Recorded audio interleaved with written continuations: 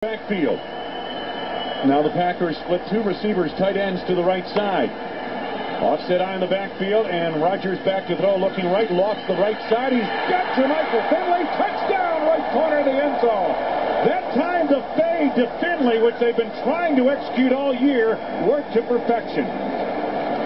Packers that time lined up with two tight ends to the right. They run a Texas pattern, a crossing pattern. Donald Lee to the inside, Jermichael Finley to the outside.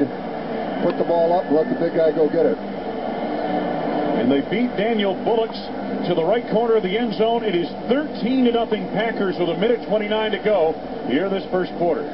First career touchdown for Jermichael Finley.